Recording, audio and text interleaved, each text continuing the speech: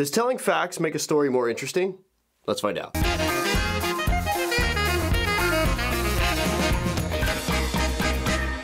Okay, I was originally going to do this video to share with you guys how I came up with the name Ruckus iiV and roughly around when I did that. And the reason why I'm bringing this up is because I don't like telling facts all the time because sometimes I think that it's not as relevant. But in this case, because it's within a timeline and a certain year, maybe it's a little bit better to paint the picture by giving some facts about the time and see if that makes it a little bit more interesting before I explain where the name Ruckus iiV came from. So, first, it all started in 1998, 20 years ago from this video. I was 16 years old. That's a whole bunch of facts right there. Okay, but now, see, hold on. You gotta set the setting. Okay.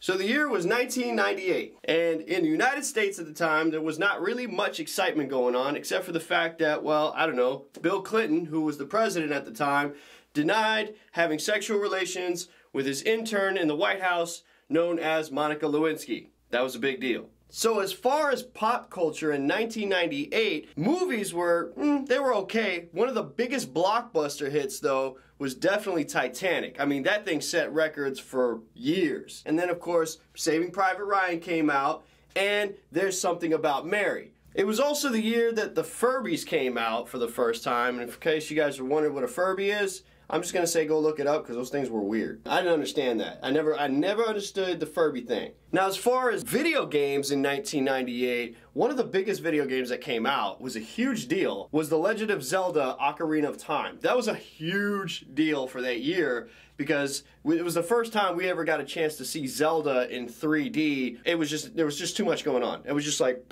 mind blown.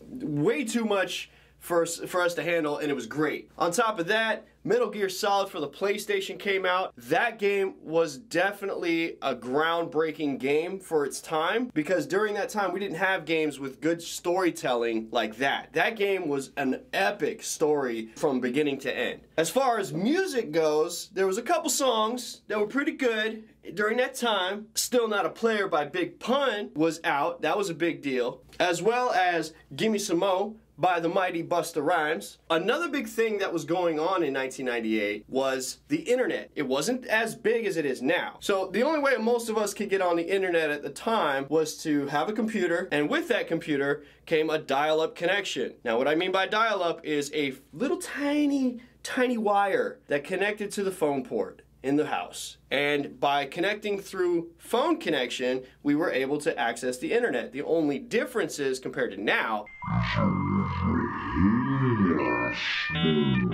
and you had way much longer load times than what you guys got now. Like, we got it made now, but back then, woo! You had to sit and wait for the load screen on AOL. See, here's the thing. I got AOL. And most people signed onto the internet through a service called America Online. Now, America Online was revolutionary at the time because it was the first program that you could pay for and have access to chat rooms, web browsing, and instant messaging. Instant Messenger was actually one of the biggest revolutionary things, I think, for its time because it gave us direct contact with people instantaneously. Like, we could immediately communicate with somebody kind of like a text message. That's where a lot of the LOL, LMAO, that's where that started, was all through America Online. So we got a computer, we got the internet, and I was given the opportunity to start an account with America Online, and I needed to have a screen name to set the account. So I decided to look up names for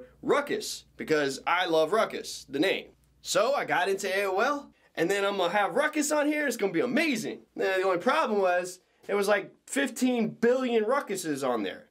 So I was like, okay, let me see if I can get creative. Let me try Ruckus 7, because I love the number 7. So of course, that was taken. So I was like, all right, I'm gonna try Ruckus Yo Mama. So there was like so many different Ruckuses out there. I was like, man, I don't even know if it was worth making that. You guys ever have that struggle where you're trying to create a new name for something, you get excited about it because it's something that you attach to based on your personality or whatever you want your personality to be like or come across to people, and it's just taken by so many different variations of that? It's kind of like your creative world is just shot at that point. At least for me. I don't know about you guys, but for me, that's what it feels like. I tried to get more creative and I said, okay, you know what? This is what I'm going to do. I'm going to take the name Ruckus and I'm going to take the number 7. I'm going to do it as a Roman numeral. I don't think anybody's taking that. So I said, okay. I got in there.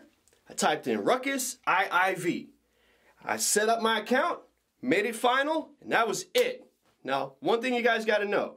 When you sign an account with America Online and your screen name is set as the master account, that's it. You're locked in, no way out. You can't go back. You have better be sure that's what you want. I was set. I was ready to go. I had Ruckus, iiV. I was ready. And about 10 minutes into a chat room, I realized that iiV was not the number 7.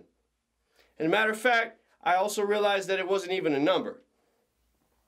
Now, I did create this iiV thing, and I thought, okay, I'm stuck. There's nothing I can do, so I'll just have to write it out. I decided I'm just going to go ahead and start getting into these conversations and doing stuff in the chat room. But the more people started to look at my screen name, the more people started to all of a sudden fight over what iiV meant. I just sat there and watched people argue over what that meant.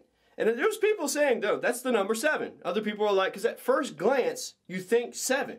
But when you look at it again, it's like, wait a minute, that's not 7. So other people were saying the same thing. They're like, that's not the number 7. That's something else. That's a 3. And other people are like, no, that's math. And that's not a mathematical problem. You're not subtracting 2 from 5. It started a huge fight. And I sat there thinking to myself, well, that's ironic. The name literally created a ruckus in chat rooms right off the bat. Not intentional.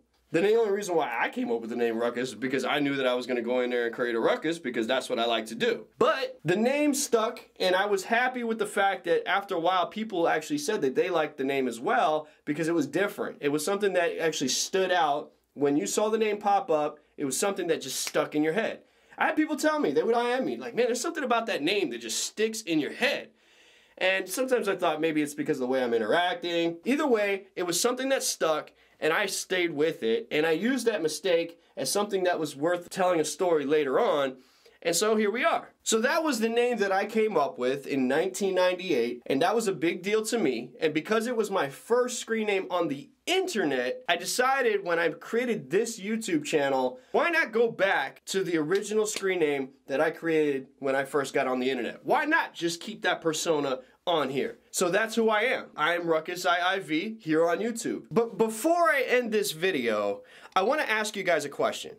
If you grew up in 1998 and there were things that popped out at you that you remembered, whether it's pop culture or not, things that you just remember that you think maybe other people might know about or not, put it in the comment section below. I don't care if you have to look it up or whatever. If it's something you remember, can you comment below? Tell me a little bit about what you went through in 1998 because I grew up at that time and I'm curious to see what you guys were going through around that same time.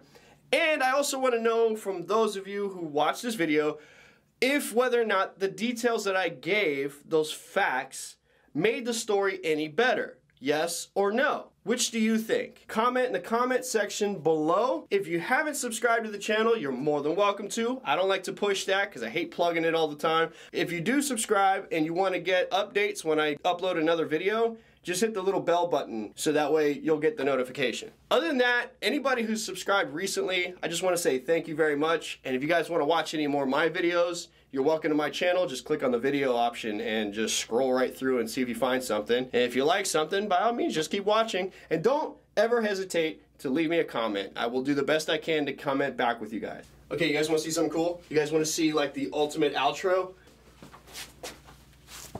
Ha! That's what the hat was for. Not really, but see you guys.